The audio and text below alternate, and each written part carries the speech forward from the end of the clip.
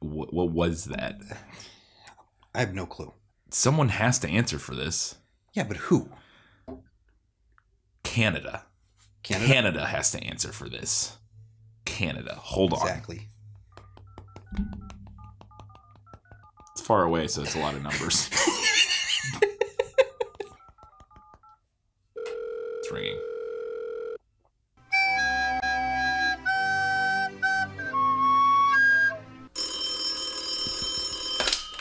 Hello? Hello, is this Canada? What? No, this is Colin. You might know me from my podcast, No Such Thing as a Bad Movie, or my critically acclaimed portrayal of the RoccoW in the 2006 Disney animated classic, The Wild. No! Doesn't anyone knock anymore? Now found in bargain bins all across the US. Hello, darkness, my old friend. Yeah, close enough. What did we just watch? What did you guys do? Ah, I see you're calling about Ryan's Babe. I knew this day would come. Yeah. Explain yourself. I am so sorry. I am so sorry. I'm so sorry.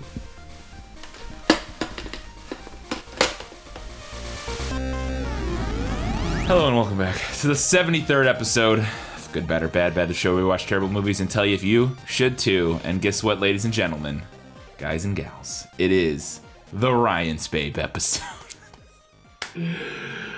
Oh, we teased it long enough. We're finally delivering. We finally watched it. Finally reached that carrot. Yes, we had to get Canada on the line to answer for this travesty. I mean, to be fair, it's kind of their fault. It is a little bit their fault. Kyle, what the fuck was this movie?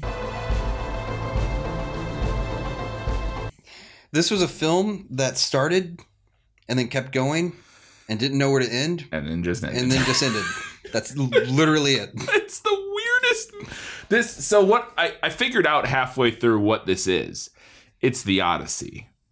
Because they have Homer's Odyssey. Right. It was I know. Painful. Right. I agree. But at first I didn't realize that's what they were going for. And then I was like, oh. Did somebody go blind? Oh, nobody goes blind. But there's definitely, but that's the thing. I was like, I don't think this movie deserves, because what I wanted somebody to go through and like figure out like if all of the little vignettes in the movie have like one-to-ones from the Odyssey. Mm-hmm. I don't want to put that task on anybody to go do the critical analysis to figure that out. It sounds like a fucking nightmare. Just go watch Oh Brother, Where Art Thou? It's much better. Yeah. But he's absolutely doing a modern day Odyssey is what he's going for type of thing. It's what he's trying to do, I believe. Trying.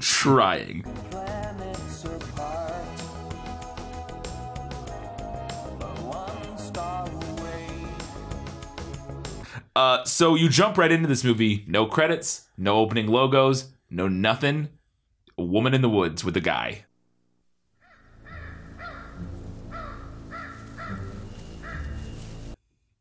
Right in. And so this opening's wild because this character I thought was going to be important. No. Not in the movie after the first 5 minutes. No.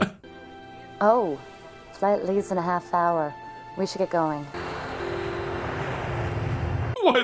So she's walking through the woods, and immediately you can tell, oh, this entire thing is ADR'd. Yes.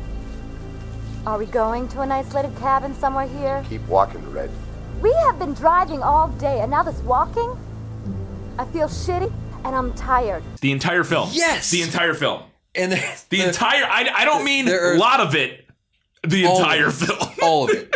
And that you can tell painfully because while they were in the studio doing the ADR, the director was like, "All right, you can't go too high on it because otherwise it's gonna peak they didn't know how to adjust their levels or So if you're gonna yell, just like kind of yell, but not really. Dial it back. You tell me now. How far do we have to go? I've been looking for that Rockford boy all over. When I find that son of a bitch, I'm gonna blow his head off.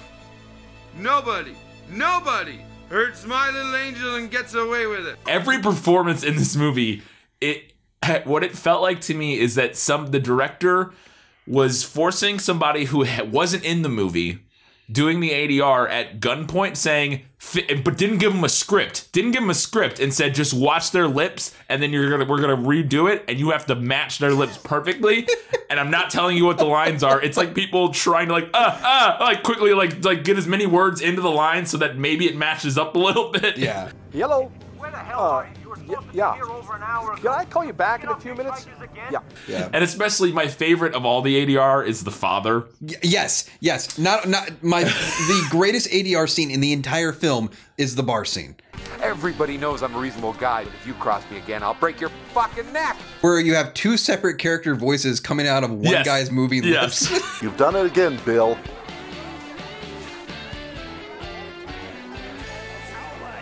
I'll have another one, Jim. No more today, Bill. Please escort this gentleman to the door. It's fucking amazing. The dad's ADR in this movie, it's great, is wild. It reminded me of like, oh, this may be a similar situation to Love on a Leash. Is that what it was called? The dog movie, where whoever's doing this voiceover is like, fuck this. Fuck you. Fuck this. I'm Alvin Flang. All right, grab on, you pizza face cinder block. So he says this is going to be your resting place, and he's got a gun to this woman's head, and we don't know who this guy is or what's going on. We have zero setup for any of this. Mm-hmm. And she says, you stinking bastard, and pokes him in the eye. You stinking mean bastard. Oh. And then he drops the gun, and there's a scuffle. She gets it and shoots him, and strawberry Kool-Aid pours out of his stomach.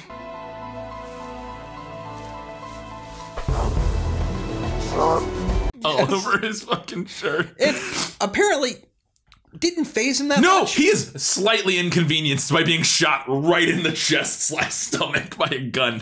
You shot me! You shot me! The sound he makes, he goes, oh geez, after she shoots him. Oh, jeez. He goes, oh geez. Oh, jeez. It's like the most Canadian reaction to being shot I've ever heard. Oh geez. Oh, jeez. Oh geez, you shot me. Oh geez. It's fucking amazing. Oh man, that's gonna leave a mark. And then he like chases her through the woods with a gaping gunshot wound in his stomach. Hey, slow down for a second. I got kind of a flesh wound going, you know? It's so great. I will throw. It's more Minnesota. I will throw absolutely that most of this interview, this episode. Yeah, there's a lot of, and there's some great stories in this this movie. But there's a great A too. Yeah. Some good news for Ryan for a change, eh? So it turns out this guy was her family's security. It doesn't matter. This plot's irrelevant. She murders this guy who was going to murder her. I think we ultimately find out it had something to do with money from her family or something. There's like a news story on the TV at one point. I think she's the daughter of a senator. Yeah. Evidence suggests it was Westgard who heavily drugged his wife Krista, the senator's daughter, to implicate her in the murder of her mother so he could inherit the Adamson family fortune. Police also found the wounded family security guard Ian Parker, who confessed his involvement in the crime. Something like that. And this is like the security guard, and he was going to kill her to get her money or something. Who knows? Doesn't matter. It truly does not matter. Mm-hmm. She hijacks a car, which is Ryan. Driven by the titular Ryan. The titular Ryan. And as to who the titular babe is, no, we have no clue. I assume it's Connie. But she's like not. She's not in the end of the film. No. Which is where the end of this movie we'll get to is bonkers. So they she hijacks Ryan's car, and I love. There's some great choice dialogue here in this initial scene. She goes, "Hi, my name's Sally. That's not my real name." I'm Sally. That's not my real name. Like immediately says, "My name's Sally. That's not my real name." It's like, why would you say that's not your real name? Okay, I get like you're on the run or something, but like just say your name's okay, cool, great, whatever. Ryan. And then she's like, it turns out I didn't understand this. She starts like going, "Oh, Mom, I'm sorry. I'm so sorry, Mom." Yeah, okay. I'm really, really sorry, Mama. Oh, God. How did I, Mama? How could I have done that? Put yourself in Ryan's position here. Yeah. A crazy lady just came out of the woods with a gun, is forcing you to drive because she can't. She can't. I was the whole time, I'm like, why doesn't she just take the car? And she explains at least, I don't know how to drive. I can't drive. Exactly. I'm really sorry. I can't drive. It's not difficult. Yeah. But really. But the entire time she's going, Mama, I'm sorry. I'm so like sorry. If you're riding, you're like, I'm what dead. the? I'm gonna die. Yes. I'm gonna die. What? I'm gonna die. If I could kill my own mother, you are nothing to me. Now drive. I'm really sorry. I can't drive. Great. And this was written, we find out, by Ray Ramaya, PhD. Who the fuck puts the goddamn PhD in the credits on a movie? Just wants you to know, by the way, he paid a lot of money for those goddamn letters. He's going to put them on his movie credits. Exactly. You gonna help me? What? You said you have to take a piss break. Well, how the hell am I gonna piss? Are you gonna pull the zipper down and help me? So he has to pee. What is it with this guy and peeing? We watch Ryan pee like 4 times in the first 30 minutes of this movie.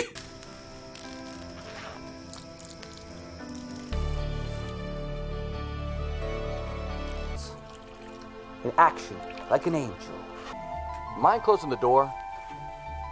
Please? There's more pissing in this movie. It is wild. Where are we going? To Rita's place. Who's Rita? And where are we going? Rita and I went to grade school together. We were both born on the same day. And then they're going to go to Rita's, but we don't ever know who that is or care because we never see her again. Exactly. We should be there by 10 o'clock in the morning. Come on, let's get going. So then they're in the diner or something. They get there's a news story on, and we get a courtroom reporter. I love this guy. This guy is like, why in movies do they like, hey, let's get a shotgun mic and stick like a front mic cover on top of the shotgun mic? Yeah. And then just be like, that's a news mic. Yeah. And my favorite thing is that he holds the microphone near his face. He's holding it like this. Yes. It's like he's talking to it from like a foot away. He's like... Reporting live from the county courthouse, we bring you the latest development in the brutal slaying of Senator Barbara Adams. And then new evidence suggests the daughter did not kill her mother. Krista Westgard is no longer considered a suspect in the case. However, she is still missing. And then we get a flashback. Oh, God. Because he explains that, so she's in some trouble. He goes, I've had some trouble in my day. Let me tell you. Let me tell you. Compared to the hell you're going through, my troubles are nothing. Well, I grew up on a small farm. Knew this girl Connie all my life. My bike got ran over when I was a kid. That made me sad. Then we get a flashback in a flashback in a fucking flashback. This is Inception level shit. It truly is.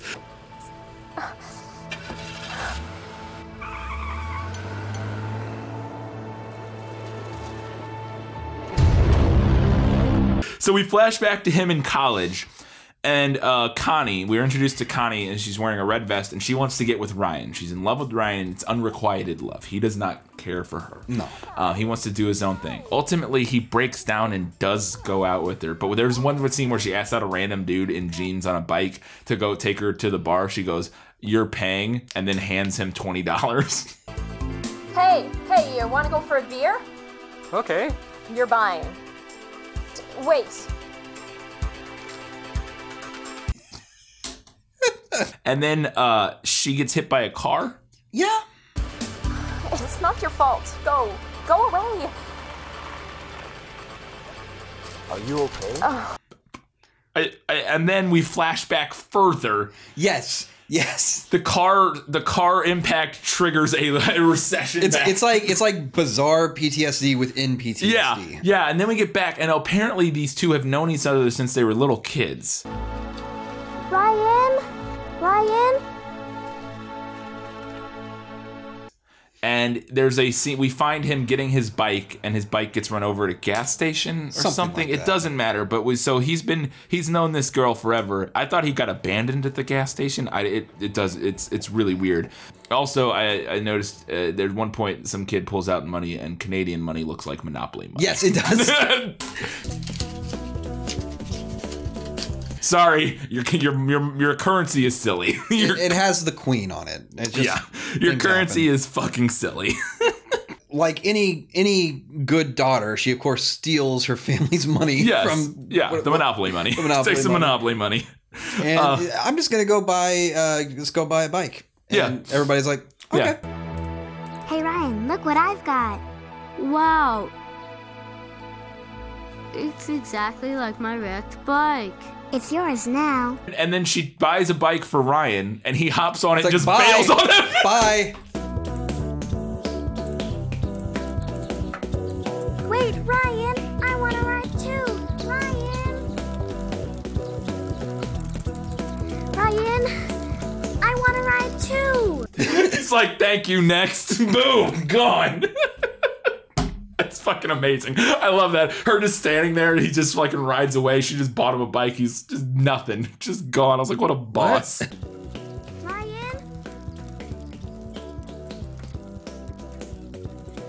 I want to ride too. Baby, bye, bye, bye. And then her mom, I got this line. Her mom says, Connie, come in for some chocolate shake. Come in for some chocolate shake. Some chocolate shake. Is that a Canadian thing? What?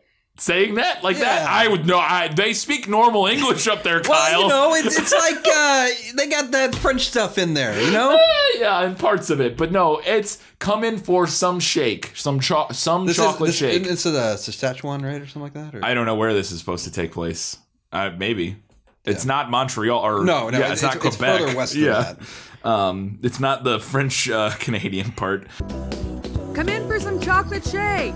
And we get double establishing shots of an apartment. We flash back to college time now, where we're pulling back through the Inception. Or we went even further into the scene as future. It loops or times a flat circle, man. And so we get two establishing shots of this apartment building.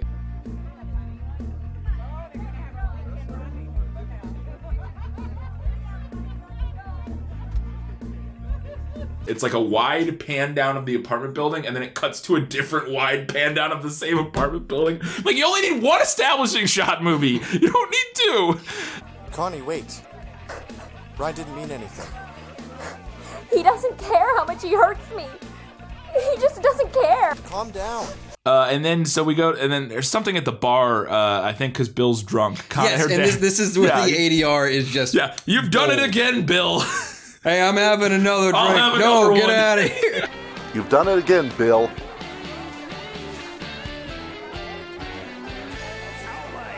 I'll have another one, Jim. No more today, Bill. Please escort this gentleman to the door. So that's the little girl's dad. He's an alcoholic. And at this point, I'm trying to untether what timeline we're in. I'm like, wait, are we back? I thought we were in college. No, we're back in the little girls. I don't know. I don't fucking know. But then we find out Connie tried to kill herself. She took a bunch of the sleeping pills. Take her to Trauma 1. He broke up with her or something, but she tries to kill herself. She takes a bunch of sleeping pills, which causes her to bleed. But she also slit her wrist. Yeah, I know. But it's like, hang on. If you're going to commit suicide, not that I'm advocating it, you want to do things that complement each other in that initiative. Like get in a bathtub and cut your wrist, or something. Or mix your drugs. And they do say she didn't. The way she cut later in the movie, they go the way she cut her wrists wasn't gonna kill her. So we think it was a cry for help and not an actual suicide. That's what they say at the end of the movie. They do say that. She's fine. We tested the contents of her stomach and found no trace of the sleeping pills. Also, the cut on her wrist is not life-threatening, which suggests that this suicide attempt was staged for attention. She is obsessed with Ryan in a very unhealthy way. And Ryan decides that's what he wants at the end of this film. Is that you, Connie? Listen, don't hang up.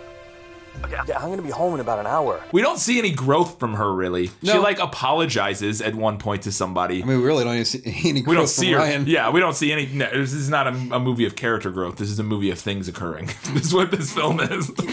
It's a movie where things happen. Yes. And then so the dad's really mad and he's drunk and he goes to try to kill Ryan as they're reading as their hippies are sitting in a field reading poetry. Get his shotgun, get the shells. Yeah. Go out into wherever these college students are gathering and start firing shots. Yeah, sitting in a field reading the Odyssey to each other. Come fill the cup, and in the fire of spring, your winter garments of repentance fling. And so they try to kill him, and we watch him pee again. He runs away. He's got to pee, man. Yeah. He's got to pee. Yeah. I've been looking for that Rockford boy all over. When I find that son of a bitch, I'm gonna blow his head off. Nobody hurts my little angel and gets away with it.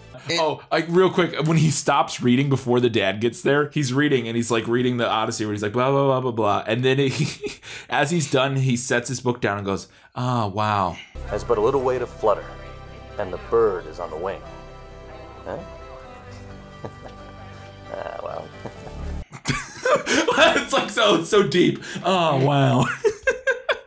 Wow, that's I just got done. We got done with the Cyclops Island. That's really interesting stuff. He got blinded by nobody. Sorry, Canada.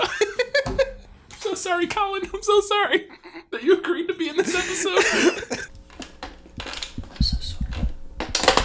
And then there's he hops in his car, and I think it's a Pinto.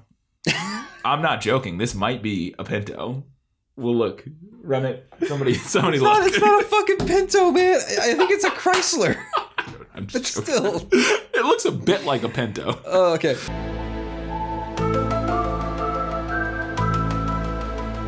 But this is the part where Ryan doesn't exactly have the greatest way to approach how to solve problems. For instance, you were just shot at by another human being. Yes. Who had intent to kill you. Yes. What is your solution? Drive to America? Isn't that what he does? Yes. Instead of going to the local authorities. No, nothing. Just I'm gonna go to America for a while. Bye.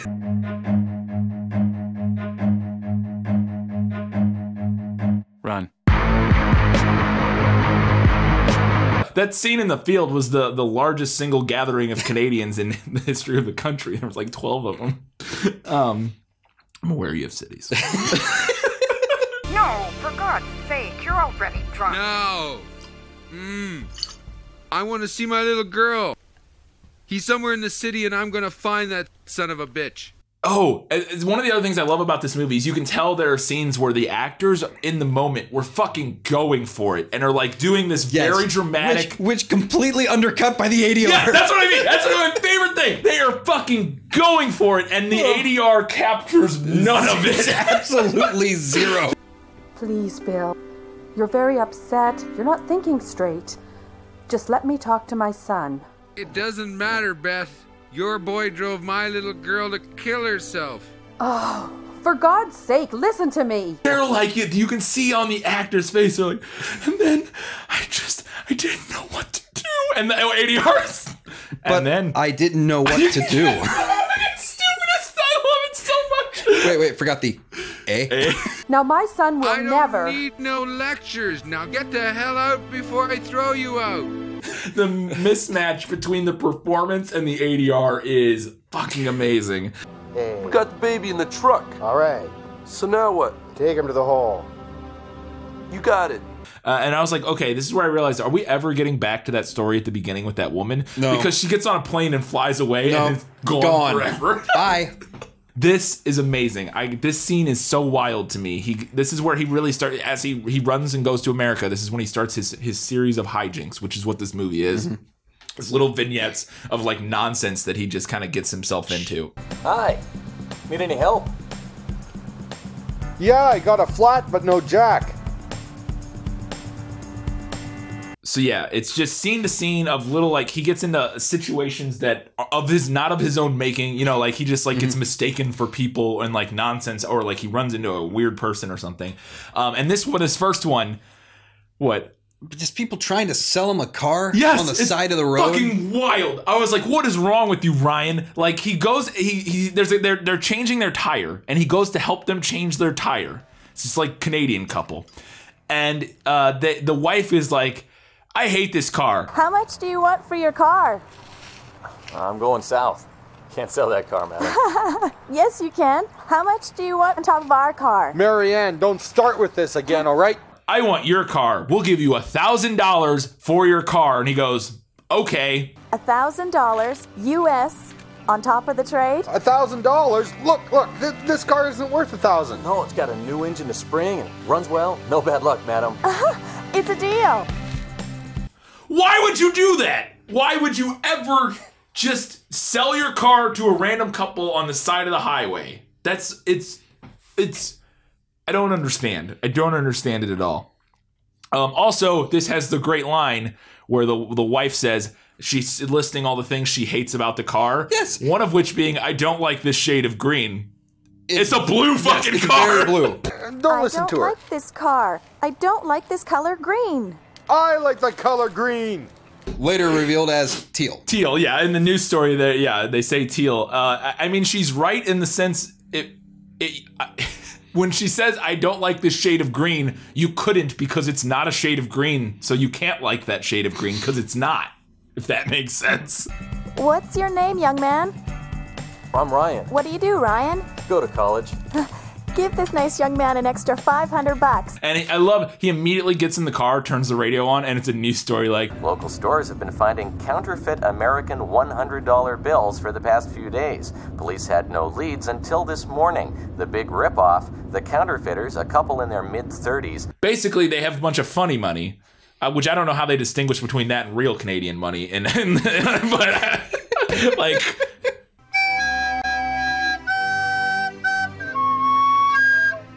Oh, also, and then I gotta set this up because early on he says when he's talking to that girl, we get this whole flashback. He goes, "It's all started when I met a girl in college." Knew this girl Connie all my life. She's nice and outrageous sometimes. And my troubles really started when we were in college. And then we flash back to college, or when I was with a girlfriend I had in college or whatever, and we flash back to college, and I thought this was going to have been like years ago. Mm-hmm. We find out.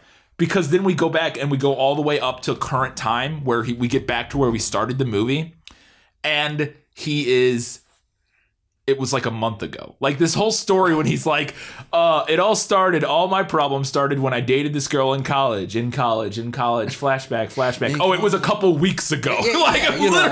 Fucking couple weeks ago. All my problems started 2 weeks ago. Yeah. So then he tells, I think he's still talking to the woman. She might not have disappeared yet. She's about to. Mm-hmm. They're talking in the diner, I think. And she tells him, like, you should need to tell your family.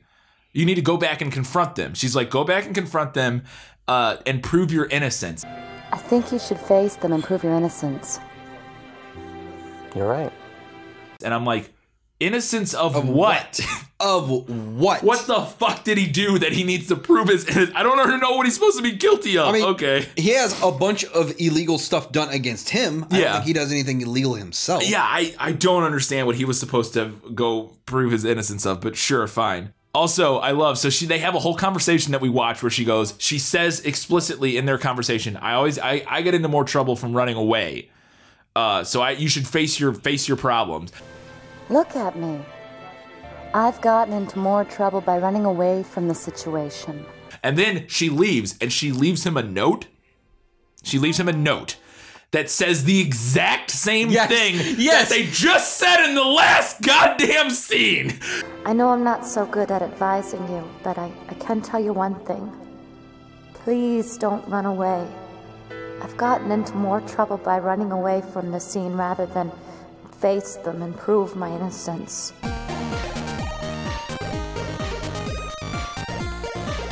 Look at me. I've gotten into more trouble by running away from the situation. I think you should face them and prove your innocence. He opens a note and he opened it and it was her script for that. Yes! He literally read the sides from the scene before. What is happening? And then my favorite part at the end, it says, "Love you, Ryan." Love you, Ryan. And I'm like, you met this man 5 minutes ago. What? You picked him up at gunpoint. Happened? You don't. What is going on? Did she have reverse Stockholm syndrome? What's going on? Oh my God, they've known each other for like less than a day. Love you, Ryan. And her name is Krista. So that's And then we get this is where we get the first mistaken identity, and I got very confused because he's leaving the airport and there's a guy that walks in with a limp who looks just like Ryan. It might be the same actor. It's very confusing.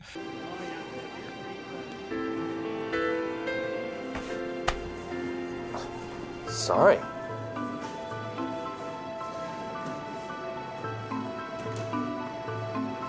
Come on. But turns out this guy's some sort of gangster, some sort of criminal. Yes. And another rival gang or family, whatever, is there to get him. But they mistake Ryan for him because Ryan, while he's walking through the parking lot, steps in a pothole and twists his ankle and has a... I fucking know, man. It's so weird. It's so goddamn weird.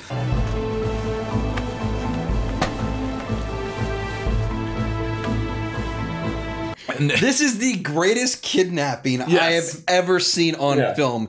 And we've seen, what was the one where they boxed in that woman with semi trucks? Oh God, what was that? Was it Overkill? It might have been Overkill, yeah. That's That's like our 10th episode or something like that.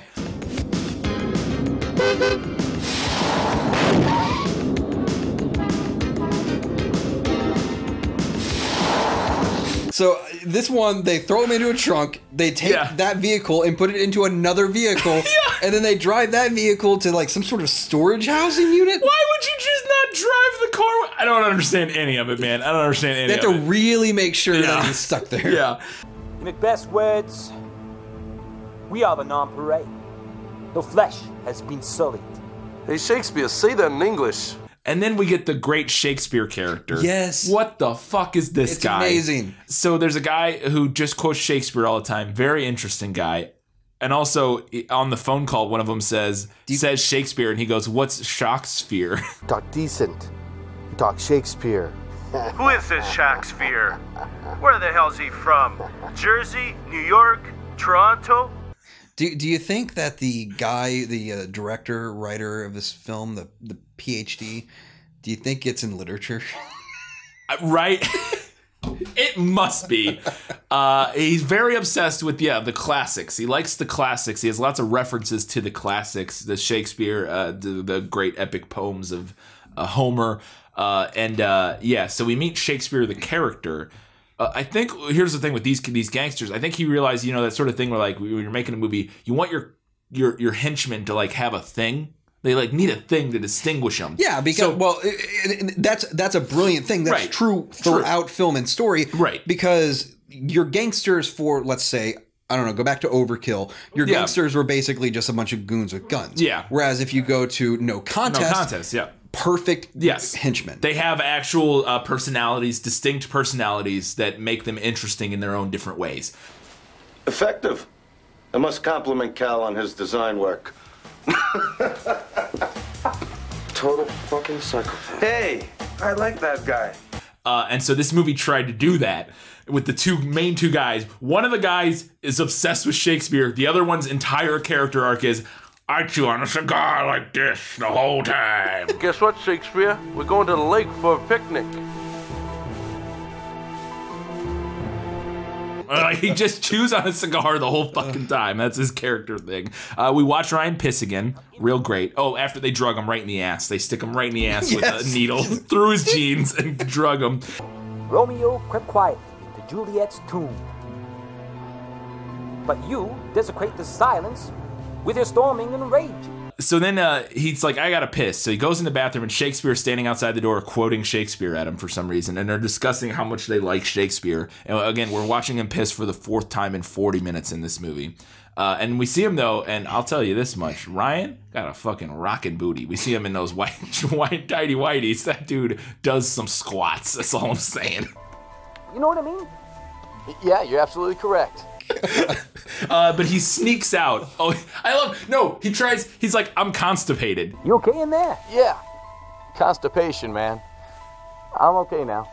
He explains he's constipated, and that's why he's taking so long, and the guy keeps opening the door to look at him. Hey! While he's sitting shitting, ostensibly shitting on the toilet, the guy just walks in and is like, how you doing? Happy you understand Shakespeare, you know what I mean? Yeah. Hey, Shakespeare, you a loner? You doing all right? It's hanging in there. Still working on it. Oh, yeah. I got family. Adrian is papa. That's what I do and how much money I made each week. told him how much money I made, but I never told him what I did. Ryan makes a run for it and gets out and jumps in a trash truck or something and gets away. At the same time, this rival gang shows up and we hear gunfire off camera and we assume they got into a big gunfight. We don't get to see any of it. Nope. And we never see any of those people ever again. Nope. And then Ryan just runs off. Yeah, Ryan just runs away. And again, the idea, I get it. It's like the little vignettes. It's like the Odyssey, where it's like scene to scene, and like an interesting thing happens, and then we move on to the next thing. But like, and Shakespeare's probably dead. And his kid will never have a father, and will grow up probably a homeless urchin, street urchin. So.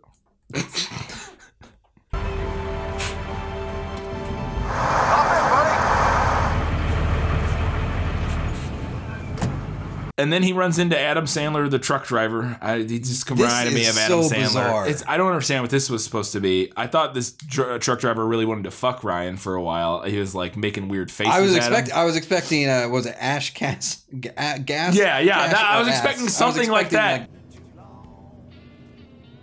Here, put this on. It's getting cold.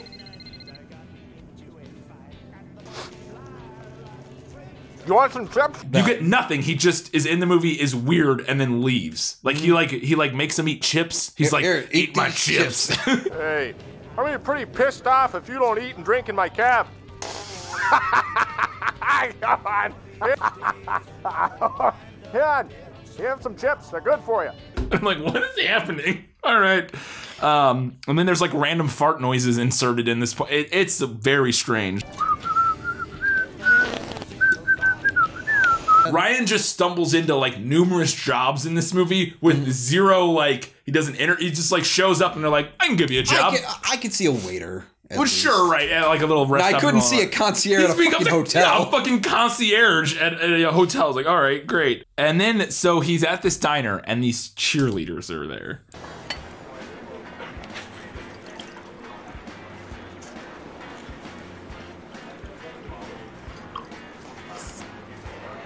So these cheerleaders see him and they're like, that's the guy that attacked Jenny. They have like a police sketch artist drawing and they're like, that's the guy that attacked Jenny. And so this is my favorite thing, in full cheerleader costumes, kidnap, drug Ryan. Why?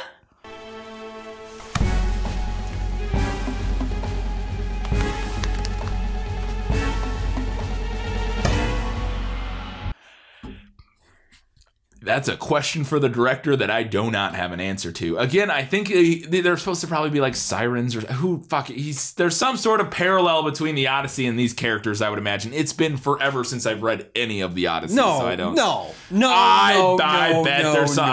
bet there's some sort of... Then they would try to allure him. Yeah, you're right. I didn't mean the siren specifically. I meant something like that. I'm just trying to come up with something that's... but they drug him and they're going to cut his dick off. But they bring Jenny in. We should cut his dick off, and then we hang it here. When he wakes up, he'll see the hanging dick. Who's he gonna tell his story to? The police? Jenny's on her way over. We should probably wait for her. And they're like, is this the guy? And she's like, no. And they're like, fuck. And they leave. It's the wrong guy. It's the wrong guy! That guy had like a half an inch of hair when I tried to grab it. There's no way he could have grown this much hair in 2 days. And that's the end of that. It's fucking amazing. They take him somewhere, don't they? They say we'll drop him in the mountains, is what they say. They're like, shit, we don't know what to do, so we'll drop him in the mountains. They break into his apartment and drug him, and then they take him to the mountains so that I can't rat him out. It doesn't fucking matter. Not a bad looking guy though. Lucky he didn't cut his dick off. What do we do? Come on, guys, what do we do? Why don't we take him out of state and dump him in the mountains? I think, he ends up in Arizona somehow. I'm not sure the geography of this movie adds up very well. But. Yeah, because he's at a truck stop, right? Yeah, he's at a truck stop, and he just walks out, and there's a random Canadian guy there. Who has the pin. The Canadian. Yeah, he's like, oh, you're Canadian? Are you from Canada? Yeah, you? And I swear I think this might be the dude from earlier in the movie that Connie was like, hey, we're getting drinks. The bleach, because he's got the bleach blonde hair. And I was like, that might be him. It was also like the late 90s, early 2000s. Yeah, a lot of people had the bleach blonde hair. That's fair. Yeah, Saskatoon. I grew up in Saskatoon. Small world. I love the Canadian guy. The other Canadian guy in the convertible's like, hop in. I was like, you didn't even know he needed to go, and he didn't explain his situation. He just said, "Hi, I'm also from Canada," and this guy's like, "Hop in." Arizona? Yeah. Where in Arizona? Phoenix. Hey, fella, hop in. I'm like, why? Where? What? No. Why would I get in your car? And then this guy gives him a job. This is the guy that gives him the hotel job, I think. And then this is where we're introduced to the prostitute, maybe? Yeah. She's a prostitute, and she gets grabbed by her pimp, and she's not making enough money, and he says, "You look like a piece of shit." It's kind of hilarious the way it's delivered in the ADR. He's just like, "You look like a piece of shit." You look like a piece of shit. And in that scene, it is clearly bright ass daytime outside the car, and then inside the car is night. You look like a piece of shit.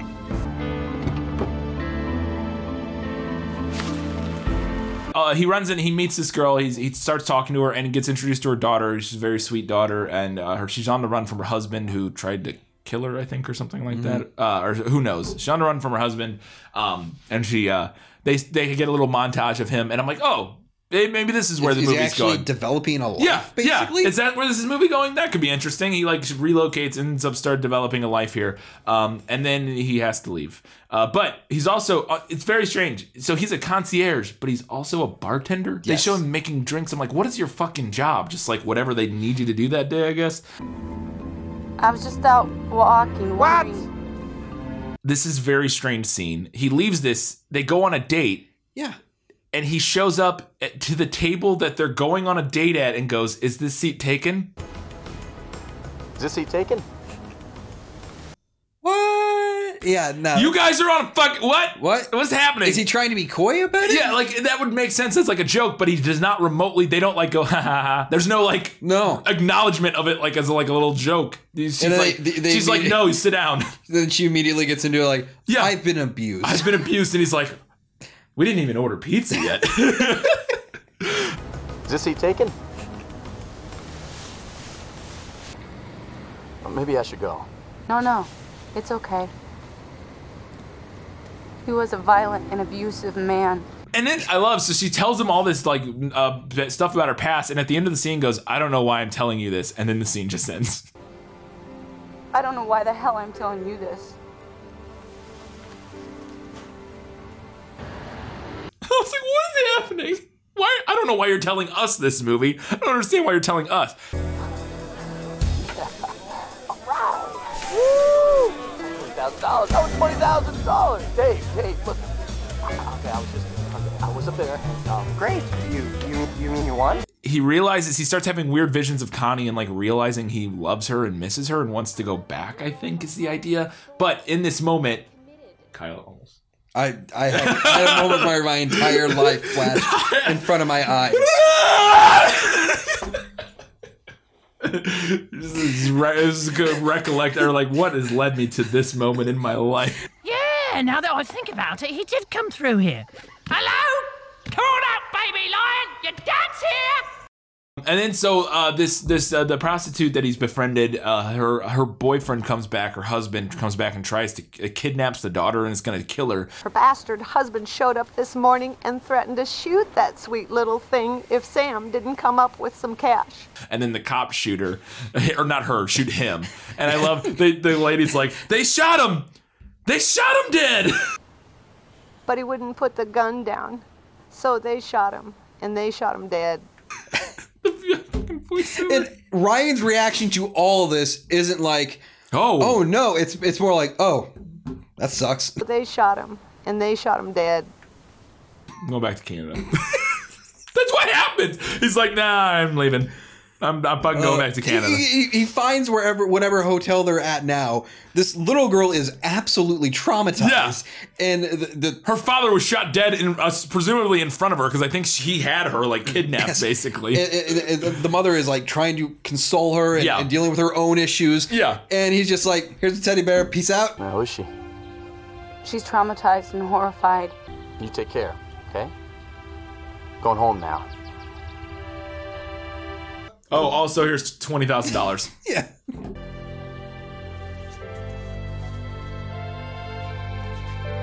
And so he goes, and I love, so then we cut back and Connie's dad is talking to Ryan's mom, and I love the mom has this line. She turns to the dad and goes, "Do you want some coffee and talk?" Do you want some coffee and talk? Do you want some coffee and talk? Do you want some coffee and talk? I think something might have been lost in translation. Yeah, a little bit lost in translation there, it feels like. Do you want some coffee and talk? And then Ryan goes to Vegas. I was looking out for Mr. Green. Not even good Vegas. He went to the freaking Fremont area. Yeah. I was looking out for Neil, though, in the background. He does not make an appearance. Today of past regrets and future fears. Also, her dad rocks the Canadian tux this whole movie. The denim on denim. Yes. I've never heard You've never heard of that? Yeah, it's Canadian tux. That's great. Yeah. Denim on denim, baby. I love, so Ryan's at this bar in Vegas, and he starts quoting Homer to the bartender, and the look on the bartender's face is like, can you not quote Homer at me? Fill the cup that clears. Today of past regrets and future fears. Huh? Oh, okay. You're drunk. You probably shouldn't drive. Hey, do you want to make money doing a striptease? Yeah. I've got a cool gig lined up tonight. You interested in making some cash? No kidding. What kind of gig? Just imagine, you, me, and 50 screaming chicks. He's like, you shouldn't drive. I got a job. You want to be a stripper for the night? And then the most unbelievable thing in this entire film is that blonde guy who's the bartender is a male stripper in this like. So this whole story is he gets there. There's a whole bunch of weird setup of like a amazing bachelor. It's a bachelorette party. Yeah. This is my bridal shower. You have no business being here. And the bride does not want her stepmother to be there. Yes, because her stepmother murdered her dad or something. She says you killed him. You know, the only reason I put up with you is because my father loved you. You killed my father. Get the hell out of here. Or something, I don't know. And by the way, the dad is like apparently a famous football player. Which I misheard when they introduced her. I thought the guy said her son was a famous football player. Mm-hmm. Ryan, this is Mrs. Thiessen. Mrs. Mike Thiessen, you know, greatest NFL quarterback of all time. Hello, Miss Thiessen. And then she starts fantasizing as Ryan as that football player, and I was like, "Oh boy!" Well, this would fit in very well, sort of the Homer time period of the incestuous weird Oedipus type stuff going on here. But she runs into Ryan and this bartender, and she envisions him as a football player. Yes, and she is after all of that. She wants to fuck that football player. Ryan's going to be working with me tonight, so we'll see you later. Pleasure meeting you. Pleasure's all mine, Mike. And then she said, what's very strange is the daughter or whatever, or whoever, the bride of honor or the maid of honor is talking to the mom, just leave. Your daughter doesn't want you here. I'll send the boys over to your hotel room later. Why don't you just leave her alone tonight, okay? It's her night. I'll send the boys over to your hotel room later. You can pay them when they get there. So she's gonna send the strippers just to the mom's hotel. I feel like that would be very expensive because they're in a club. They're in a strip club, the bridal party, and she's gonna pay for the strippers to go just to the mom's apartment room.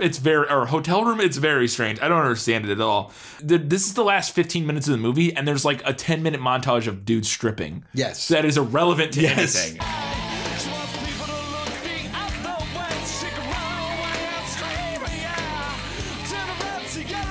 Is completely irrelevant. They get Ryan hammered. Yes, they drug him and drugged. But it's what is this? Explain. Okay, I didn't understand this at all. Who is the woman drugging him? It's not the mom. She's not there. The person who said I'm going to send. Yeah. So what she meant by that was I'm going to drug a stripper and send them to your what? What?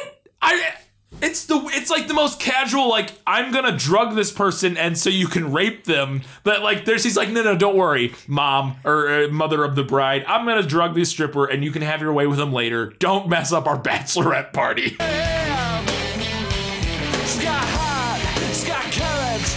Just like my Mike. Everyone must like you.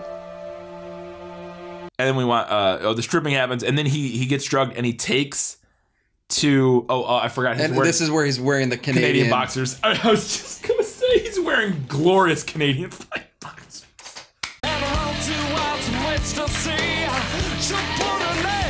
And this is where the point where I'm like, okay, at this point now, there's 10 minutes left in the movie. He has just been drugged and sexually assaulted by a woman. Nobody in this whole town likes me. And then he just leaves. And she's dead.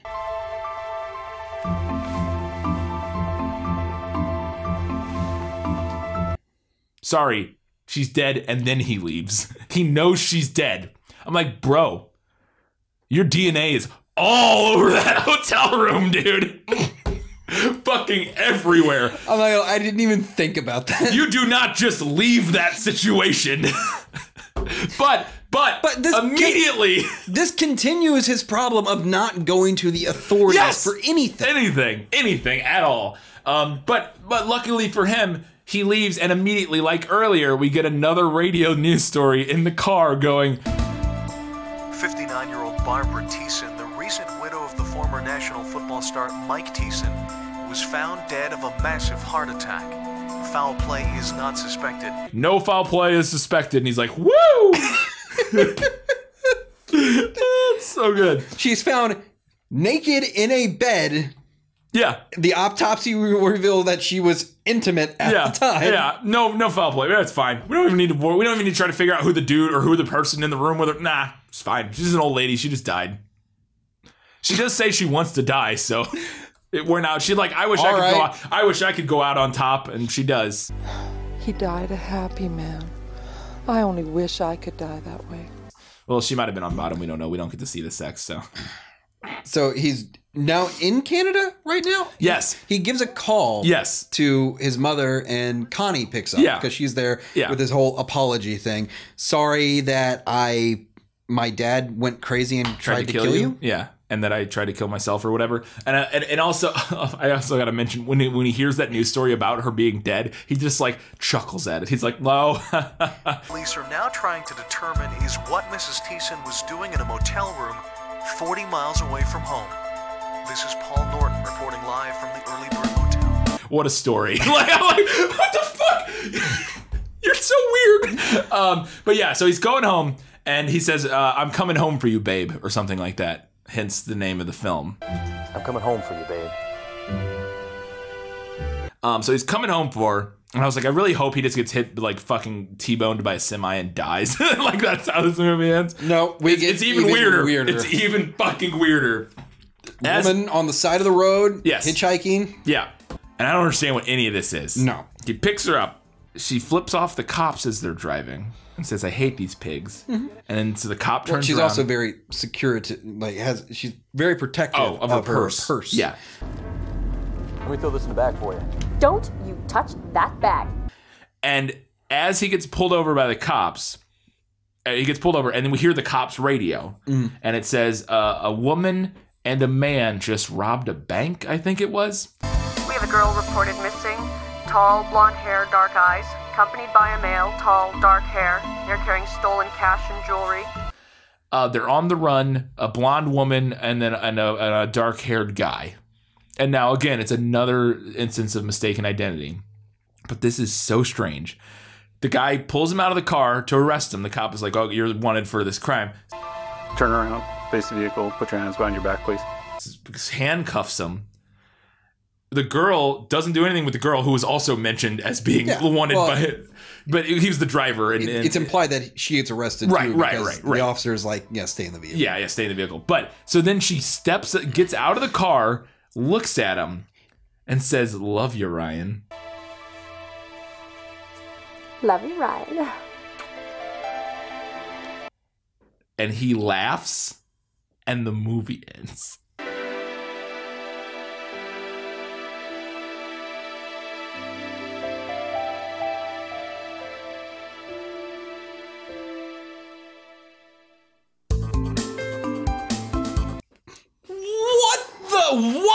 Well, how is that the end of the movie? There's nothing that's resolved. How is that the end of the movie? How the fuck is that the end of the movie? It is the movie. I was like, wait, what? We don't get nothing. And who is this woman? And why does she know his name's Ryan? How does she? I thought, is that the girl from the beginning? But it's not. Like a fever dream. I don't know what the fuck is going on, and this is the weirdest. It really truly just ends. Somebody had an idea. This is this movie, and I'll just basically pitch my point on this. This film was ruined by rewrites. They might have had an idea, but they kept wanting to add stuff, and eventually you're wearing 3 hats on top of your other hat, and you look like a fucking idiot. Yeah, and they realized they couldn't. Why doesn't it end, Kyle? It doesn't end. I mean, it does. It very abruptly ends. But why? Ryan's Babe, Part 2. Oh God! If there's a fucking that would be. They should make it. They could absolutely leave it open for a sequel, and it would be delightful. Oh, I just realized this DVD has special features. There's an interview with the writer-director. Oh no! And a bonus film. He made another one in 1998 called Seetha and Carol. Okay. We may have another film out of this. I didn't realize there was 2 movies. Those crazy Canadians. I'm so sorry.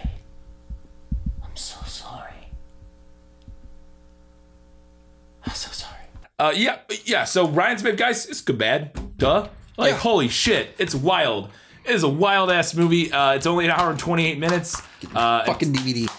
10 minutes of that is dude stripping. So if you're into that, you got a good 10 minutes at the end. But it's truly delightful. The ADR is what makes this film. It is pretty glorious. It's freaking nonsense, but it's glorious, glorious nonsense. Kyle, they can support us on Patreon, right? Of course they can. Yes. Also wanted to thank Mr. Colin for doing that glorious intro for us. You're truly maybe the best Canadian. I don't know. I don't know many of them.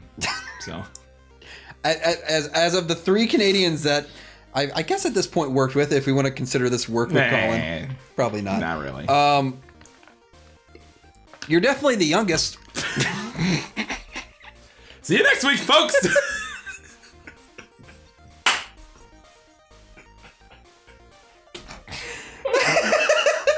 I don't know what I was expecting you to say, but it wasn't that. Oh my god. All right. You really got yourself with that one. I keep going to turn the camera off, but you just keep laughing like an idiot.